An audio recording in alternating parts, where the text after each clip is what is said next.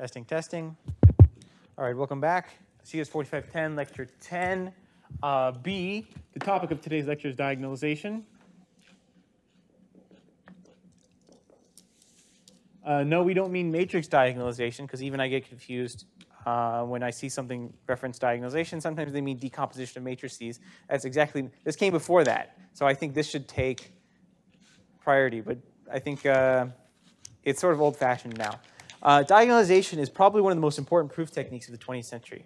It was foundational for basically the entire class. In some sense, this class is a class on the theory and the application of diagonalization as a technique. It's probably one of the most famous, really, it's really nothing more than a party trick. I remember actually, when I was a kid, I used to play this game with my dad with diagonalization. He would give me a set of things, and then I would try to find an ordering on them, and then he would beat me by always taking diagonalization. Actually, I realize that now that doesn't make sense because I haven't explained what diagonalization is yet. But it's the kind of thing that children can do. It's really to this level. Basically, what happened is George Cantor found a proof that he was talking about. We talked a lot about cardinality of countable sets. We talked about the naturals and all these variants, the rationals, okay, sigma star, all these countable sets. Okay, these are all countable sets, right? George Cantor found a proof that the reals were actually not countable. These are uncountable. That means that the reals are strictly greater than the rationals. Excuse me, the naturals. Rationals too.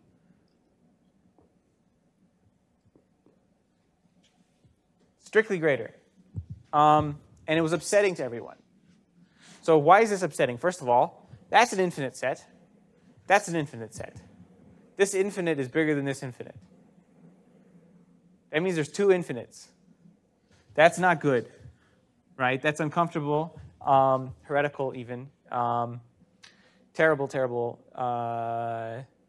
terrible feeling, okay? What does it mean for there to be two infinities?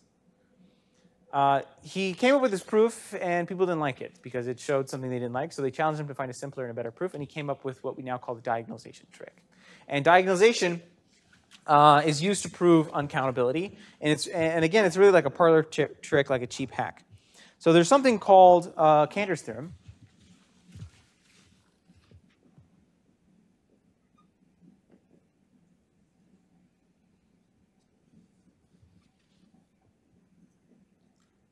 Did I hit record? Yes. Okay. Cantor's theorem basically says that the cardinality of a set A is always the cardinality of the power set is always strictly greater than the cardinality of the set itself, always. This is kind of nice because it extends our idea of finite sets, right? So first off, A is finite, the power set is finite, but it's a bigger finite. How many subsets of a finite set are there? If the set has n elements, how many subsets are there? 2 to the n. Yeah. So this is like n. This is like 2 to the n, right?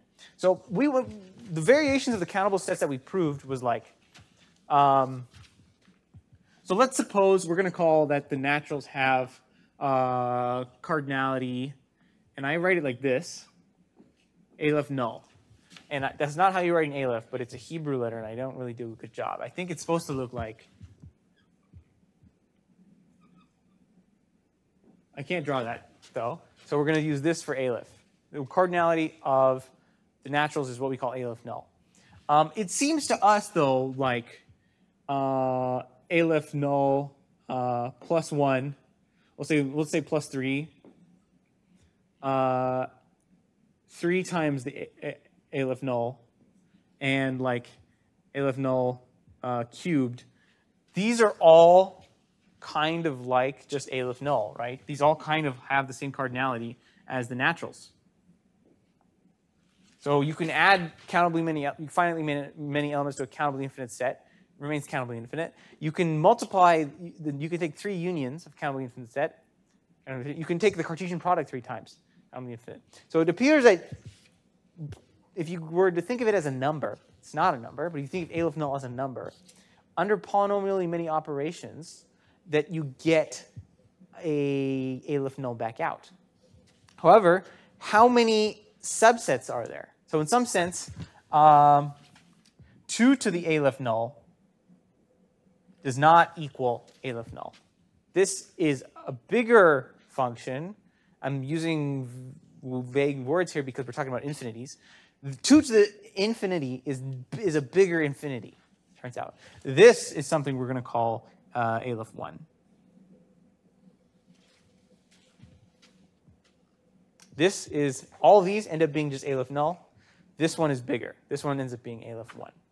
So we're going to prove today that the power set of a set has strictly bigger cardinality, right? So I'm going to prove it's true actually if A is finite. It's true if A is countably infinite. It's true even if A is uncountable. And an uncountable set is a set strictly larger, with strictly larger cardinality than a countably infinite set. So an uncountable set in some sense is uncountable. R is bigger than the naturals, like much bigger. This holds even for uncountable sets, turns out. We're going to only prove it for the countably infinite case to demonstrate the technique. I don't care about the real numbers, even a little bit, but I care about the technique. This is an insanely important technique. So first, let's just do the proof, I think, and then we can talk about what the proof means. So let A be countably infinite. We already mentioned why it's true if it's finite. 2 to the n is bigger than n always. And it does hold for the infinite uncountable case, but let's just suppose we're going to prove the countably infinite case. Suppose A is countably infinite. So suppose A is countably infinite. Assume to the contrary.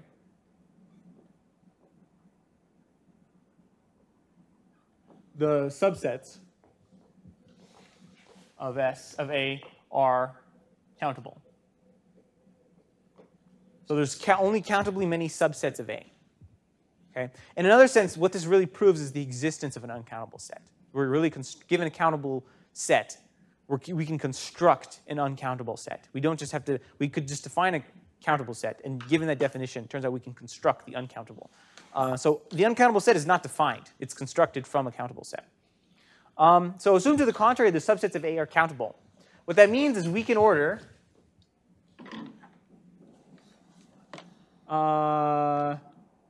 elements of the power set of A, which are the subsets of A, like let's say S1, S2, S3, right?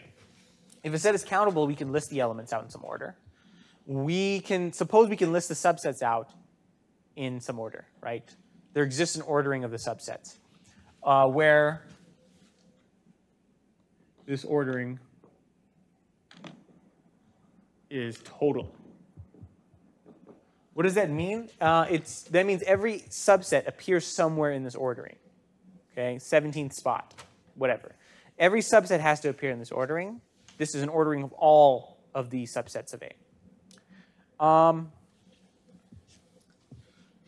Define a set D as, we say, well, I'll say it this way. Since A is countable, order A like A1, A2, A3, right?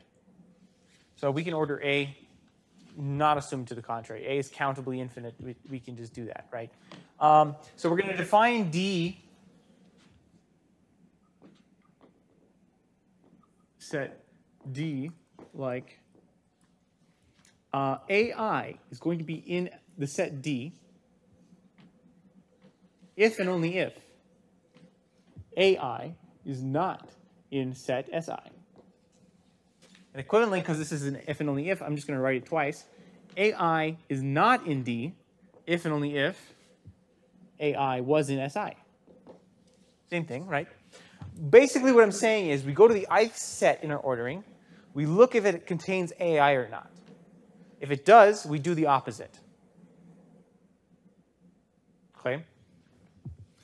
since a D only contains elements of A, then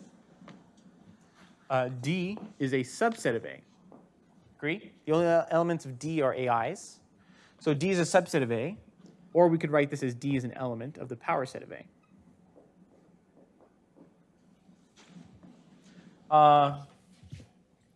So D is in the ordering somewhere. D is in the ordering somewhere. What that means is there exists J such that D is equal to Sj. We ordered all the subsets of A. D is a subset of A. D is in line. Suppose it's in the jth spot. J is the spot in line. It is good of a name of a variable as any other. It's in the D is in the jth spot. D then is equal to Sj. Okay. AI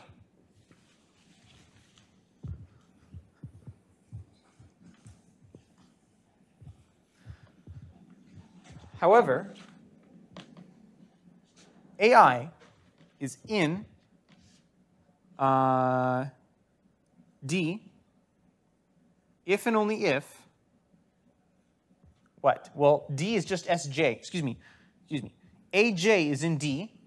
AJ is some element, okay? Because J is a number. S is the jth set. AJ is also the jth element. AJ is in D. Well, if D equals Sj, then AJ is in D if and only if AJ is in Sj. Agree? Because D is just Sj. Well, if AJ was in Sj, then AJ would not be in D.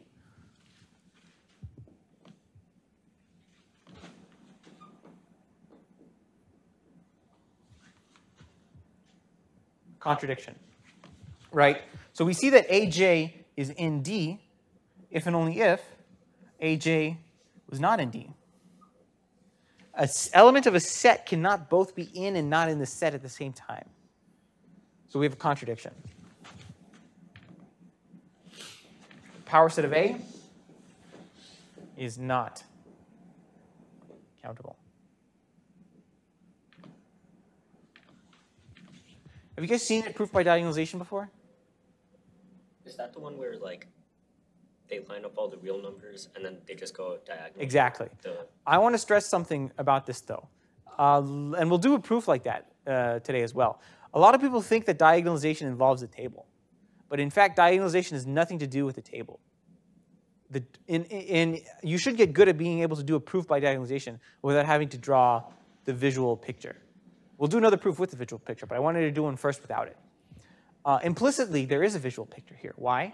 If you think of the I elements of a table, we're looking at AI and SI, and then we're taking the negation of it. So we're doing, in some sense, a logical diagonal table flip without having to actually draw the picture of the table. Okay? However, just the proof by itself, we've applied the diagonalization proof technique. It does all the parts of the diagonalization that we care about. It doesn't have the picture of the table, though. But you should be able to do this without the picture of the table, right? What did we do? Just to review, A is countably infinite. We assume to the contrary that the subsets of A are countable. Then you can order them in some order. That's really what we're breaking, the fact that you can order the elements, you can order the subset. You can order the subsets in some way, in a total way. That's what we're contradicting. Because we define D. D is defined quite literally, not circularly. It's explicit that you know this is not a circular proof. But D is defined on the ordering. So whatever this ordering is, you define D to be based on that ordering, right? If AI is an SI, then you explicitly eliminate AI from D. And if AI was not found in SI, so you go to the ith set, you look if its ith element is there or not. If AI was not an SI, then you have to put it in D. So in some sense, D is defined to do one thing, which is disagree with every SI on one element. D is defined only to be a disagreeing object. It is, in some sense, a non-constructive constructed object. We've built this object D that has no purpose. It's not a useful or interesting set, except in the sense that it has to be different than every SI. It's different than every SI in some spot. So we assume that it was equal to some SI, some SJ, because it is a subset. It has to be somewhere in the ordering. We say, okay, you're 17th place in line. Then you're number 17. But we notice that we disagree with the 17th one on the 17th element, right? And this is true for every element in every set. So if it disagrees with every set on at least one element, it can't be in any of the sets. So we've constructed a set that is somehow a subset, yet none of the subsets. So it's somehow a subset, but not in the power set. The contradiction, that's where the contradiction lies, in the fact that we assume that the power set could be nice and naturally ordered. That's the contradiction. So this is a first flavor, first proof of a diagonalization. Any questions on this? Topic of today, by the way, I'm just going to do 3 diagonalization proofs. Slightly different variations, slightly different data structures on all of them. Any questions? Good? Okay.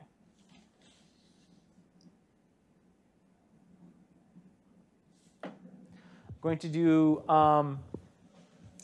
sigma infinity, which is what? This is the set of infinite strings. Infinite length strings. So sigma star is the set of strings which terminate. It's the set of, sigma star is countable. Sigma star is the set of strings which end. Each string has a length. The strings in sigma infinity are infinite strings in some sense. They go infinitely long. I claim that sigma infinity is uncountable. So what are some elements in the string? Like 0, 0, 0, 0. I don't know, 1, 1, 0, 1, 1, something like this, right? Each string is infinitely long, and of course there's infinitely many of them. You can also say infinite binary sequences. So here's the proof, right? Assume to the contrary.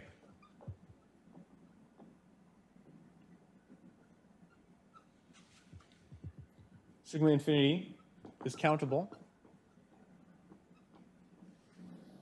Order its elements like x1, x2, and so on. Let D be an infinite binary sequence, binary string, such that D of I, so the ith bit of the ith string, the ith bit of D is going to be 1 minus the ith bit of the ith string.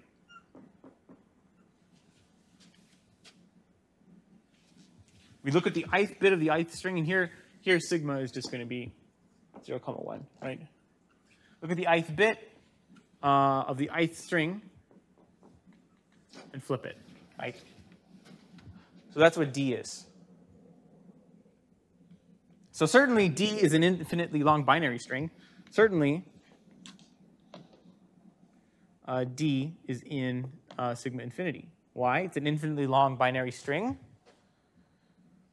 So it has to be in sigma infinity.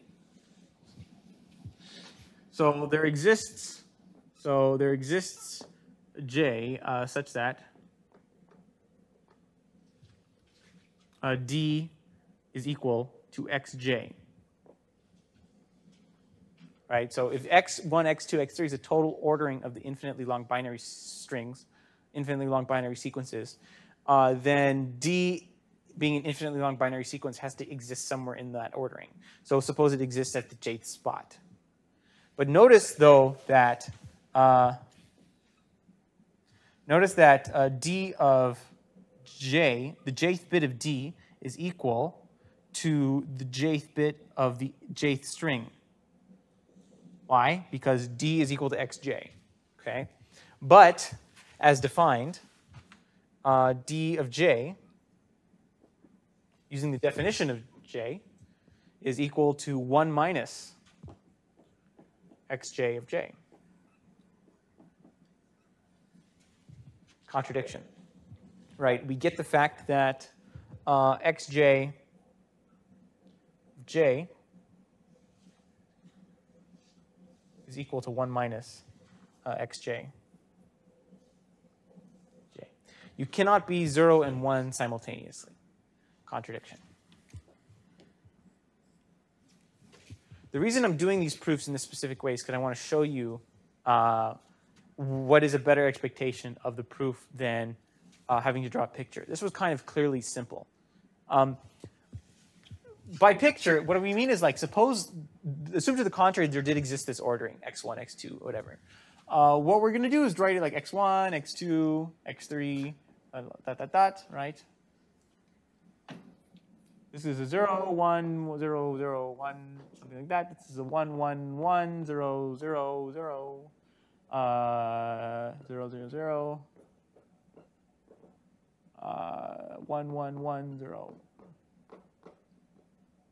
Right? So you could, if you could arrange the elements, assume to the contrary, you could arrange the elements into rows, countably, right? You assume to the contrary that sigma infinity is countably infinite, so then you can arrange them in x1, x2, x3, and so on. Then you define D basically on this table. You're going to take this diagonal of the table.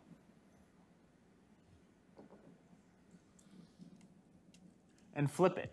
Whatever the diagonal is, you're going to flip it. So what that's going to look like is you're going to have D here. For this specific table is going to be 1, 0, 1, 1, like this.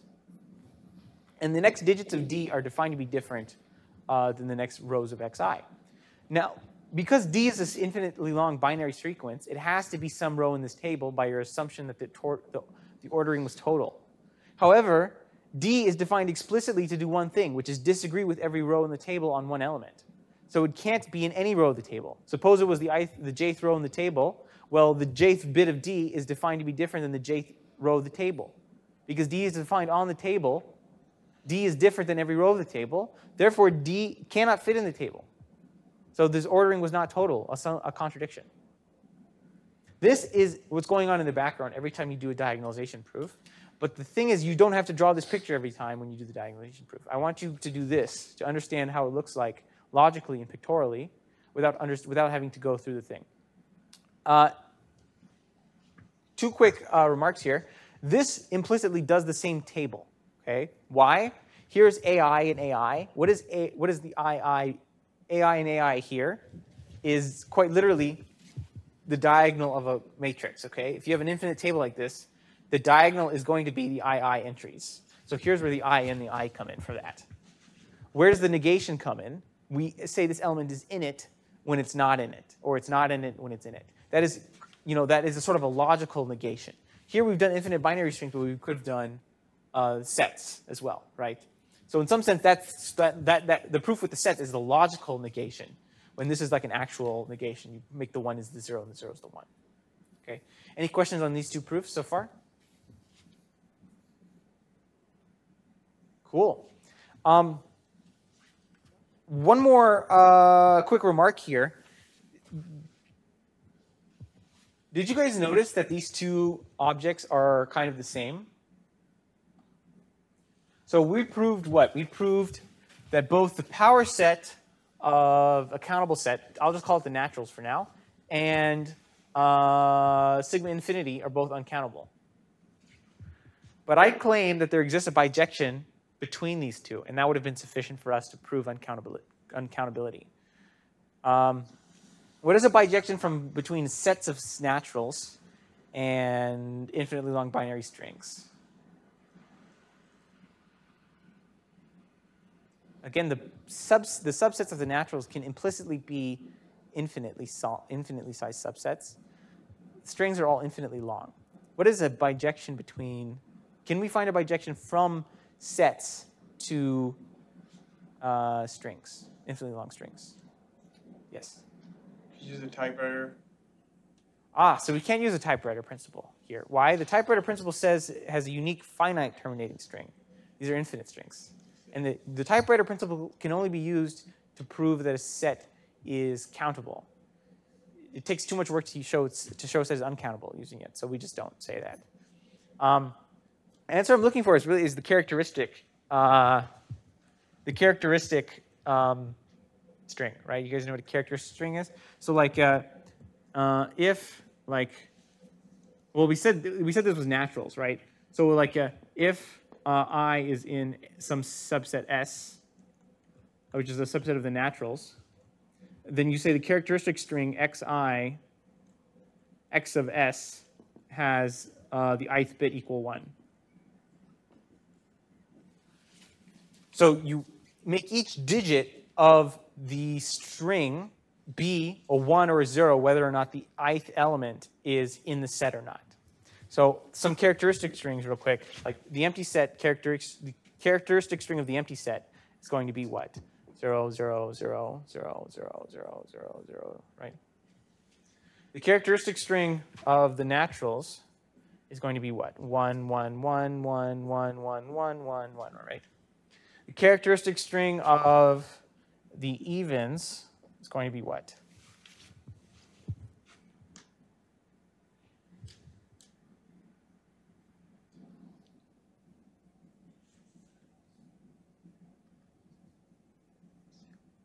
One zero 1 0.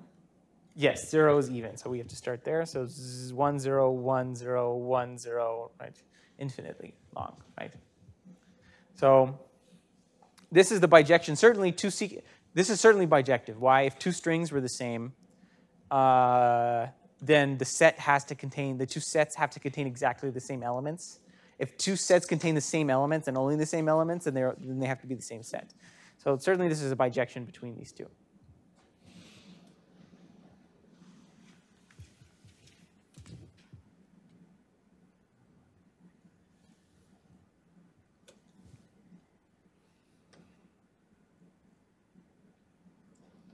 All right, let's do one more diagonalization proof.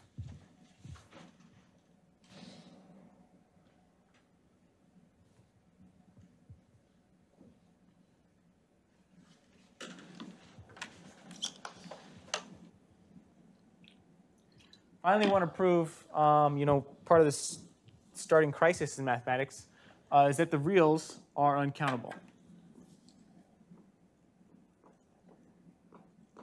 One way you could do this is you could find a bijection between the reals and the power set of the naturals, which has size strictly greater than the naturals themselves. Those two sets have the same cardinality. Instead, we're going to proceed by a proof of diagonalization. But instead of diagonalizing over the whole reals, we're going to diagonalize over the interval 0, 1. Okay? And this is going to be a subset of the reals. And proving that a set has an uncountable subset is sufficient to showing a set is uncountable.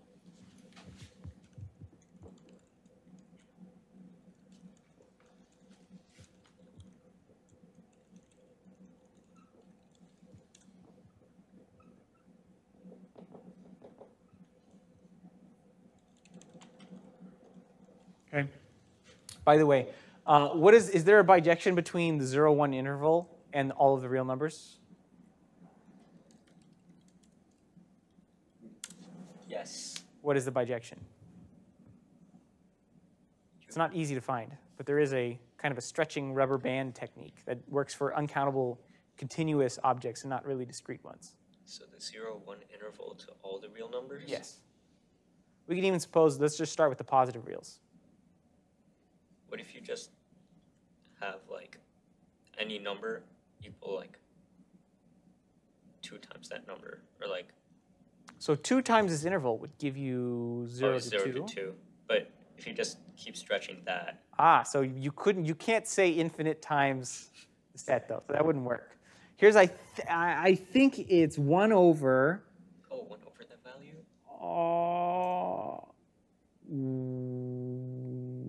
R minus 1?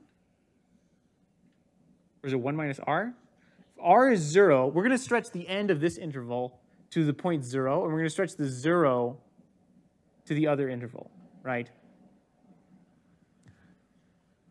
Wait. It's something like this. There's as many real numbers in the 0, 1 interval as minus 1 at the very end? Here.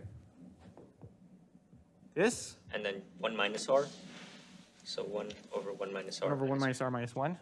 Yeah. That is a bijection you're claiming. So if r is 0, this is going to be 1 over, this is going to be 0.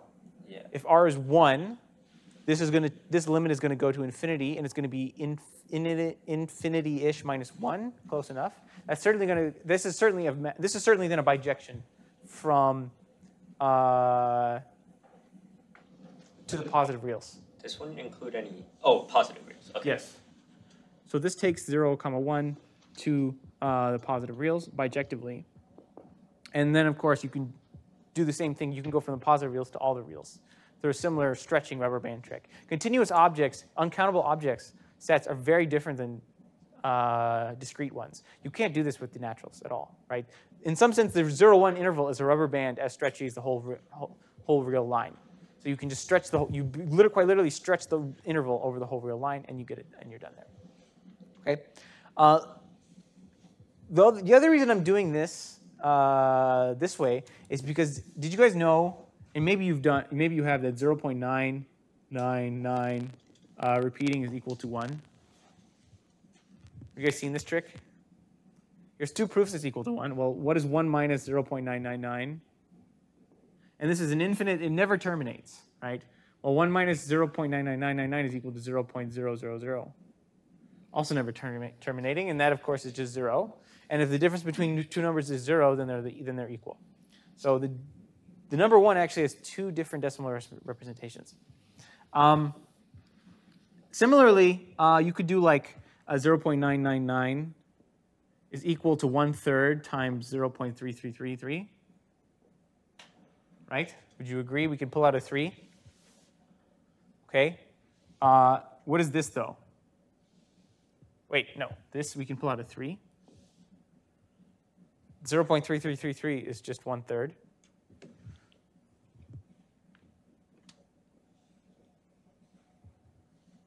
.999 is equal to 1. So I'm excluding. 3 1/3 is equal to 1. Oh, 3 times 1/3. Oh, yes. My bad. Yeah.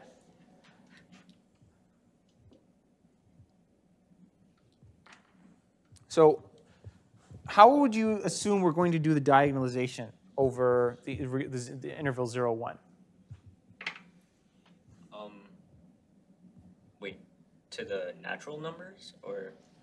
I'm asking you to diagonalize out of the interval 0, 1, the open interval 0, 1. Can't you just put it into a graph like that and then just change one digit on each number? Yes. Across? Exactly. We're going to put it into a table, basically. Change the each number has a decimal representation.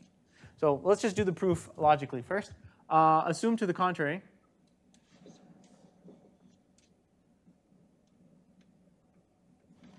Uh, 0, 1 interval is countable.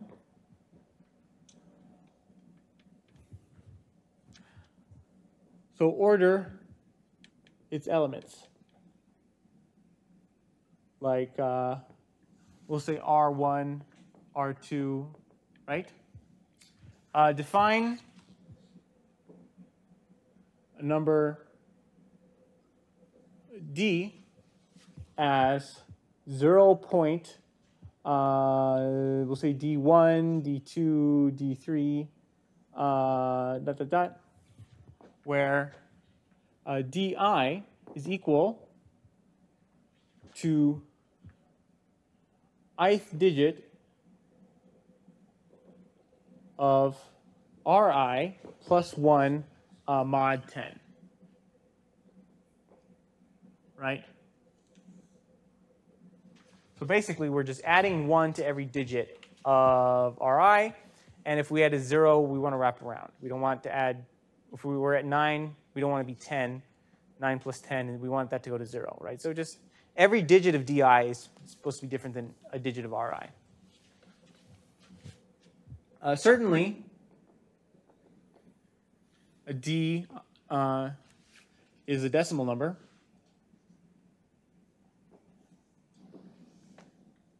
Less than or equal to 1. So D is in 0, 1. And it's also greater than 0, obviously. I guess I have to say it.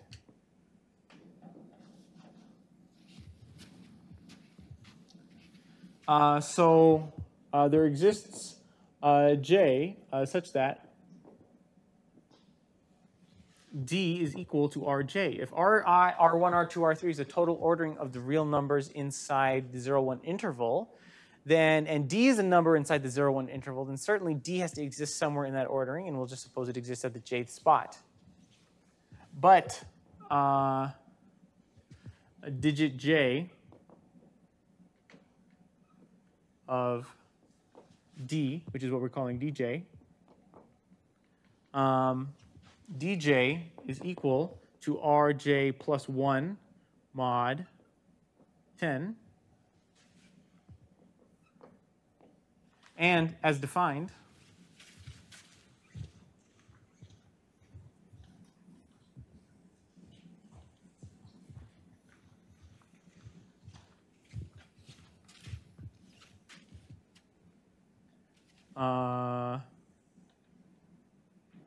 say it this way.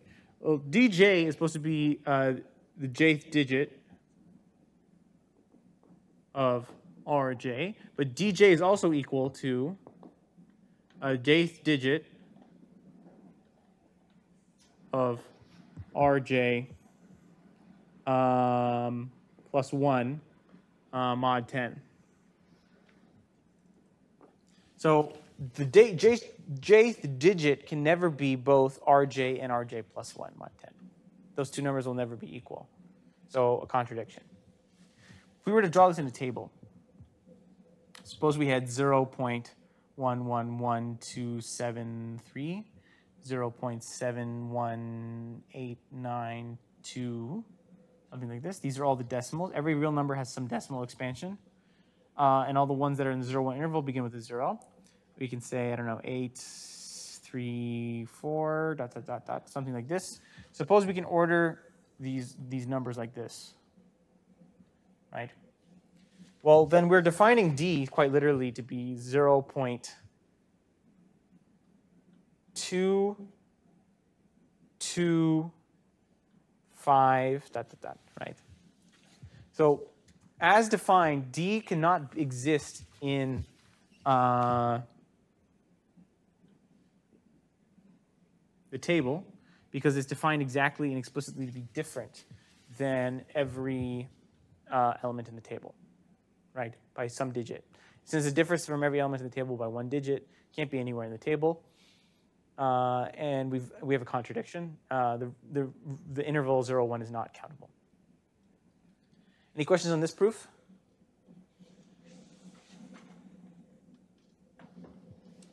So I want to lead you guys on with a question. Are all countable, do all uncountable sets have the same cardinality?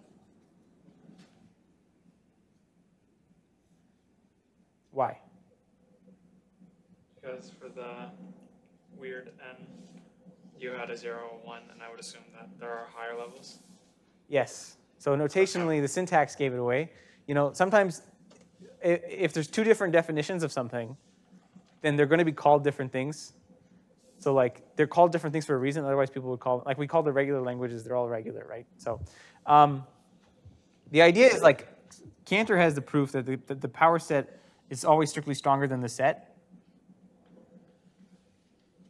You can recursively apply this, and you can get the fact that the power set of the power set must have stricter cardinality greater than the set itself. So the set of subsets of the set of subsets of the set of subsets of a countable set has to have cardinality greater than the set of subsets of a countable set. This is what we would call Aleph 2. Aleph 0, 1. Okay, yeah. Practice, we don't really care. I mean, if you're beyond uncountability, I mean, what math are you doing if you're talking about enumerating the subsets of the real numbers? You're already really beyond anything that we could really care about. You're really out there, maybe like a topological space or something, but it's beyond us, really. The countable and uncountable is good enough a distinction as we care, because in computer science, we care about the countable, and mathematics, all this other stuff, we care about the uncountable. Okay, so I mentioned that we were going to develop this entire theory of mathematics to prove one theorem. So let's prove that one theorem.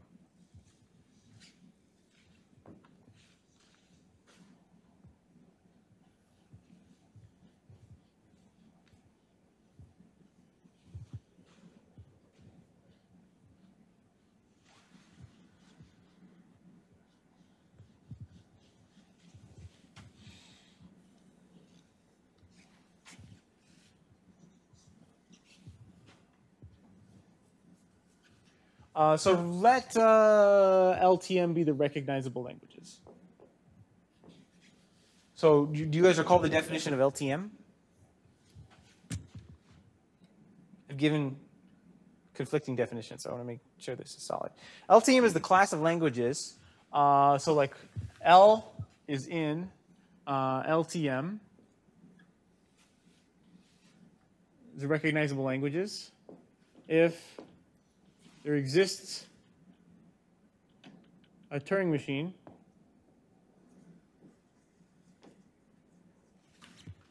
M such that for all W in sigma star that M on W halts and accepts if and only if W was an L, and M on W,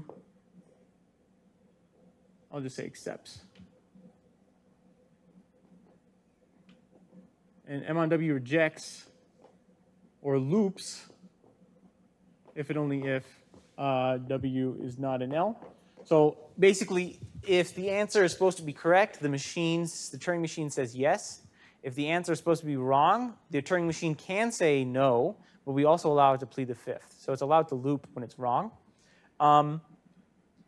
This is the definition of the class of recognizable or recursively enumerable languages. Countable or uncountable? LTM is countable or uncountable?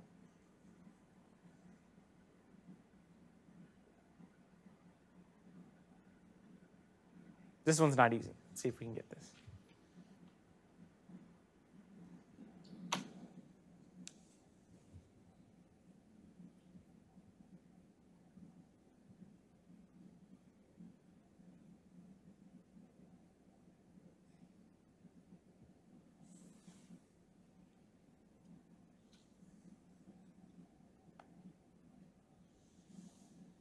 I would assume uncountable.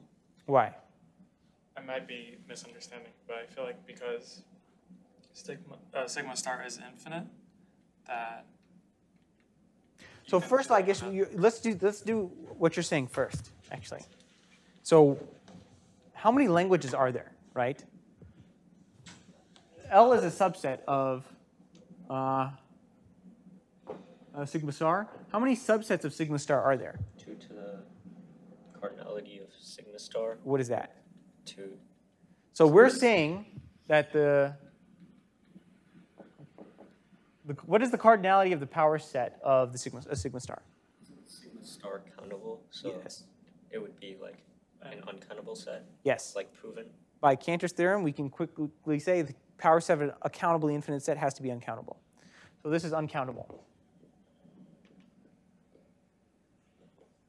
Okay, but I claim that LTM is countable, right?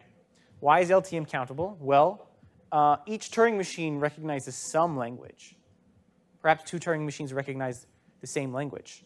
So there are more Turing machines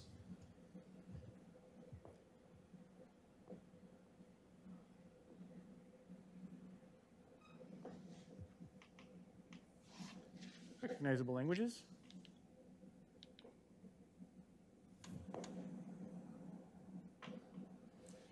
Each Turing machine recognizes some language. 2 Turing machines may recognize the same language. So the number of Turing machines is greater than the cardinality of LTM. There's, of course, obviously infinitely many Turing machines, right? Just like there's infinitely many code programs. How many Turing machines are there, though? So it's infinite, certainly.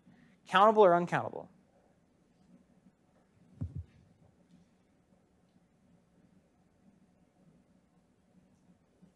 Say uncountable. You think there's uncountably many Turing machines. So it's actually countable. But why? Using the tools we've known from the last lecture, why is the number of Turing machines countable?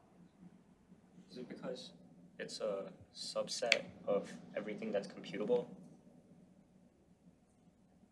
And there are only a finite amount of things that are computable? Or I guess there are an infinite amount. So I guess the answer I'm looking for is the typewriter principle. By the typewriter principle, every Turing machine has a unique description. If two Turing machines have the same description, they're the same Turing machine. QED. So there's less recognizable languages. Okay, the recording shut off. I ran out of disk space on this computer, but I just wanted to finish the argument here. Basically, just for the sake of the video, basically, every Turing machine recognizes some language, okay? But not every, and in fact, two Turing machines may recognize the same language, right? You could have two pieces of code which are slightly syntactically different, yet they do the same thing. The language that the Turing machine recognizes is a semantic property, but the Turing machines themselves may be syntactically different. You can insert tabs or whatever, or even different logic control flow may be equivalent. So the number of Turing machines, though, there are more Turing machines than there are recognizable languages, because each Turing machine recognizes some language, and in fact, two Turing machines may recognize the same language. Fine, okay? The number of Turing machines, however, is countable, because each Turing machine has a finite description, and each Turing machine is a string representation. By the typewriter principle, there's only finitely many Turing machines, so there's only finitely many recognizable languages. However, since sigma star is countable, the power set of sigma star is uncountable by Cantor's theorem. The number of languages is uncountable. However, each language is countable. Each language itself is a countable set, sure, but the number of possible subsets is uncountable. So there are uncountably many languages, but there are only countably many which are recognizable. Here's the reason this is important. For each Turing machine really corresponds to each Turing machine a solver for some problem. Each Turing machine is an algorithm. It does something. It solves some problem. In some sense, the number of languages are the number of possible problems. So by showing that there's only countably many solvers, only countably many solutions, yet uncountably many problems, we've shown that there are more problems than there are solutions. Like in general, not for Turing machines or anything, but in all of, as a theory of computation, there are more problems to be solved than there are solutions to solve those problems. There cannot exist a correspondence between the solutions and the problems. So that means this cannot be surjective. This map can't be surjective, and there has to exist problems which are themselves unsolvable. There exist unsolvable problems. This is Turing's first argument, like in favor of the problem he solves, which we'll talk about next time. But he uses a simple counting argument here to display the fact that there are unsolvable problems. We'll talk about some concrete unsolvable problems next time, hopefully. Diagonalization in general is a historic and important technique. It's really famous, it's really popular, and it's very important. And it even makes people uncomfortable. Like the whole thing is founded on the idea that you can talk about the cardinality of the naturals anyway, right? Which is not necessarily fully agreed upon and welcomed. So you talk about the naturals, we're talking about this. So it is understood that the naturals are not really a set to some people. These are nothing more than the outcome of an iterative process. How do you build the naturals? You start with the element 0, and then you repeatedly apply the function of the successor. So you take s of x equals x plus 1. And if you were to do this infinitely, you would build the naturals. But it's not thought that the naturals are themselves a set, and it makes no sense to talk about the size of an infinite process because the process doesn't finish. So it's controversial that you can do this. It was, at least at the time, historically, and it made many people angry and uncomfortable. Now we know that Cantor's right, and it's pretty much agreed upon. It's not certain what it means to be what the size of an object, the size of a process is that never completes, right? So it was thought that only really size and things you could only talk about with respect to finite sets. So the fact that you could do cardinality, you can generalize your argument to say that there are quote unquote more reals than there are naturals, right? That there are more subsets of a set than there are elements in the set itself. Even if the set is infinite, it feels like you're peeking beyond the veil. Like you're looking at something you're not allowed to in some sense. And today, at least, it's very well agreed upon that the logic is sound. But it is an uncomfortable argument, certainly, which is why I wanted to stress diagonalization itself as a technique. It's very important. There are three really important parts of a diagonalization technique every single time.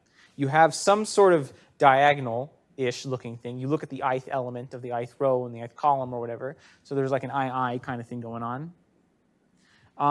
You take some sort of a negation. And then that's itself the diagonal, and then you construct this non-constructive object whose only job exists is to disagree. You can do it over different data structures. We did it over the real interval. We did it over the set of subsets. We did it over infinitely long binary strings. Over whatever subset structure you have, you take the negation, and you're done. That's your contradiction there, and that's really what diagonalization is about. It is not circular. It is not a circular proof technique, but it is very importantly, it is self-referential.